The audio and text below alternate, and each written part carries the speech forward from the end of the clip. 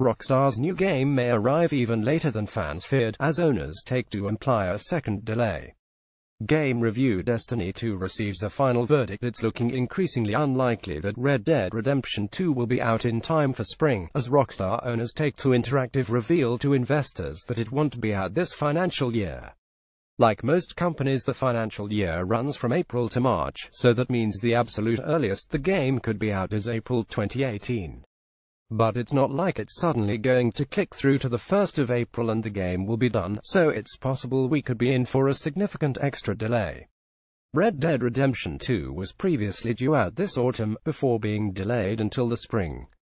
Technically spring lasts until the end of May, but it's worrying that Take-Two chose to talk about the financial year instead of just sticking to spring as a release date.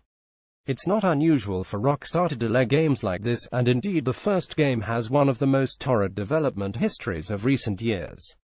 The difference this time is that the first game was saved by Grand Theft Auto producer Leslie Benzies, who was brought in to sort out development. The problem is Benzies left Rockstar last year, so he's no longer around to help. Which makes it even harder to guess when the game might actually be finished. Email GameCentral@okmetro.co.uk, leave a comment below, and follow us on Twitter.